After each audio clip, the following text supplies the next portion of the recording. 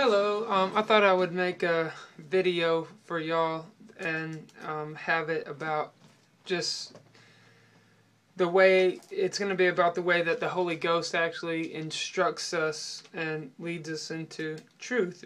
So I thought it would be good to start with Isaiah chapter 29 because, you know, some people sometimes feel that they're too stupid to learn, and then sometimes people arrogantly act like they know way more than they actually do. So let me just get here. So I'm going to start in Isaiah 29 verse 10. And it says, "For the Lord hath poured out upon you the spirit of deep sleep, and hath closed your eyes. The prophets and your rulers, the seers, hath he covered. And the vision of all is become unto you as the words of a book that is sealed, which men deliver to one that is learned, saying, Read this, I pray thee. And he saith, I cannot, for it is sealed." You know, he's saying like it's you're gonna have to get some revelation to be able to understand this. "And the book is delivered to him that is not learned, saying, Read this, I pray thee. And he saith, I am not learned. I haven't learned how to read or anything, so I can't read this." And it says, "Wherefore the Lord said, For as much as this people draw near me with their mouth, and with their lips do honor me, but have removed their heart far from me, and their fear toward me is taught by the precept of men." And in the I believe it's like the Jewish Bible Society, in their version of the Bible, it says by rote. So saying something over and over again, like, you got to fear the Lord, you got to fear the Lord, you got to fear the Lord. And then someone can just regurgitate it and say, well, you got to fear the Lord, but they don't actually fear the Lord, you see, because just as it says at the end of Ecclesiastes, it says that this is the whole duty of man, fear God and keep the commandments, right? So I want to go now, and I'm just going to flip over here to, let me see. I'll flip over here to Luke 10:21, where it says, "In that hour Jesus rejoiced in spirit and said, I thank thee, O Father, Lord of heaven and earth, that thou hast hid these things from the wise and prudent, and hast revealed them unto babes. Even so, Father, for so it seemed good in thy sight." So, as you can see right here, it says that he hid these things from the wise and prudent, and has revealed them unto babes. You know, people who don't know anything. Babes don't know anything, right? So, that's the thing, is the Holy Spirit is what guides us and teaches us, right? So we'll go over here to John 14, 15, and 16. Those are some, that's easy to remember because they're all back to back, just John 14, 15, and 16. And it says, sorry, I'm kind of flipping wildly here. Okay, let me see. Okay, John 14, 17 says, alright, we'll start in John 14, verse 15. "If ye love me, keep my commandments, and I will pray the Father, and he shall give you another Comforter, that he may abide with you forever, even the Spirit of truth, whom the world cannot receive, because it seeth him not, neither knoweth him, but ye know him, for he dwelleth with you, and shall be in you. I will not leave you comfortless, I will come to you."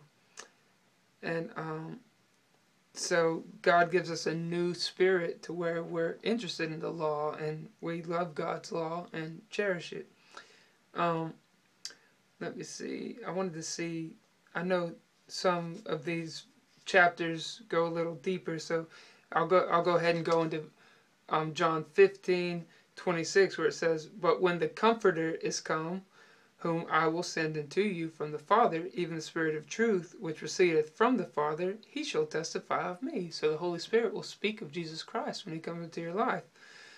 "And ye also shall bear witness, because ye have been with me from the beginning." Okay, John 16 and verse 13, it says, "Howbeit, when the Spirit of truth is come, he will guide you into all truth."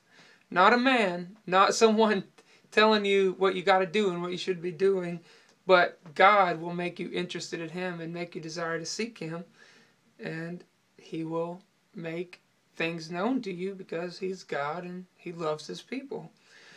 For He shall not speak of Himself, but whatsoever He shall hear, that shall He speak, and He will show you things to come.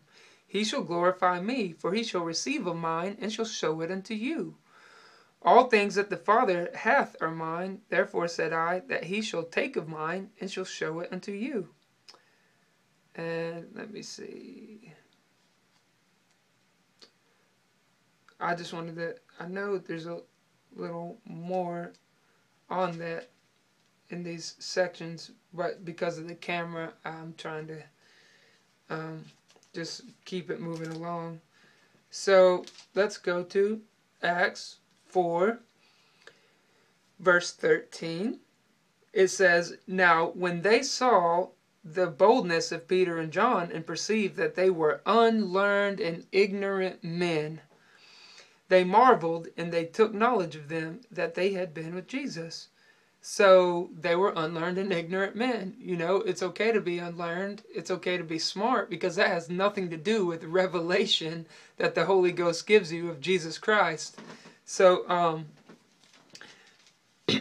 we'll go over here and we'll flip on over here to 1 Corinthians. Okay, 1 Corinthians chapter 1 verse 17 all the way through 1 Corinthians chapter 3 verse 2 is talking about how the wisdom of this world is has nothing to do with what you're able to comprehend and learn about Jesus Christ. So honestly, I don't even know where to begin, really. I mean, let me just skim through here real quick. So he says, not with wisdom of words in chapter 1 verse 17. We're in 1 Corinthians chapter 1 verse 17. So not with wisdom of words. And then in verse 18, the preaching of the cross is to them that perish foolishness.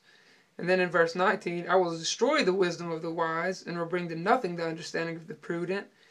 Verse 20, where is the wise? Where is the scribe? Where is the disputer of this world? Hath not God made foolish the wisdom of this world? Verse 21, for after that in the wisdom of God, the world by wisdom knew not God. It pleased God by the foolishness of preaching to save them that believe. And then it says that what the Jews desired and the Greeks seek after wisdom. But we preach Christ crucified, and it just goes on and on. So just read 1 Corinthians 1:17 through chapter 3, verse 2. I'm going to go ahead and go on. So,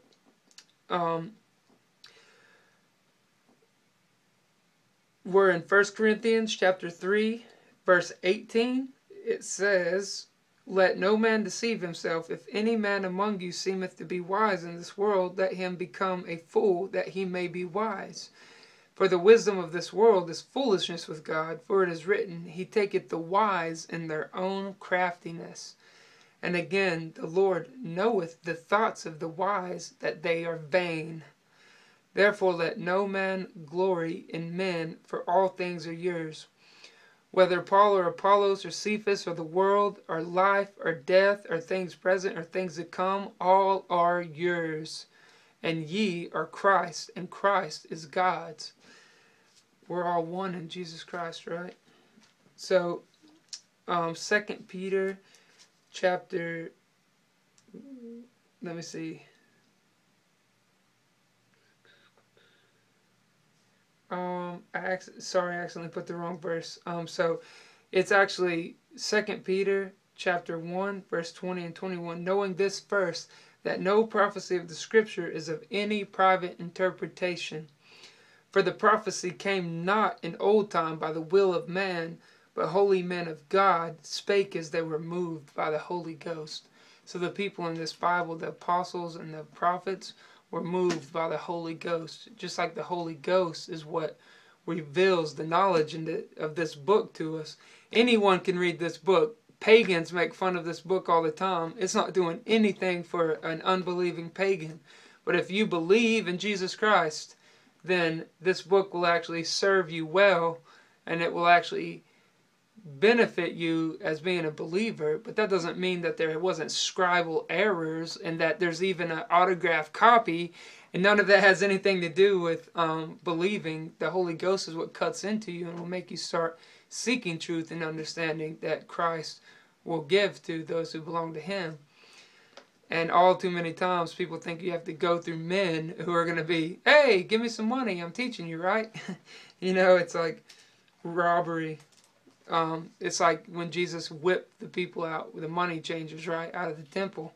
A bunch of people trying to make money off of believers. So we'll go to John chapter 6, verse 45. It says, "It is written in the prophets, and they shall be all taught of God. Every man, therefore, that hath heard and hath learned of the Father cometh unto me. So they shall all be taught of God." And let me see. John 7, verse 15 says, "And the Jews marveled, saying, How knoweth this man letters, having never learned?" The Holy Spirit, you know, Yahweh became flesh in the person of Jesus Christ, right? So, you know, He didn't have to learn. He already knew everything. He was God on earth. So let me see. And just, you know, along the lines of your body being the temple, which contains the Holy Ghost, which teaches you Romans chapter 12, verse 6. "Having then gifts differing according to the grace that is given to us, whether prophecy, let us prophesy according to the proportion of faith, or ministry, let us wait on our ministering, or he that teacheth on teaching, or he that exhorteth on exhortation, he that giveth, let him do it with simplicity, he that ruleth with diligence, he that showeth mercy with cheerfulness." And Romans chapter 12 explains to you just the way that the different gifts that are given. Sorry, I actually didn't mean to read that one in this. I'll do a video on that later. 1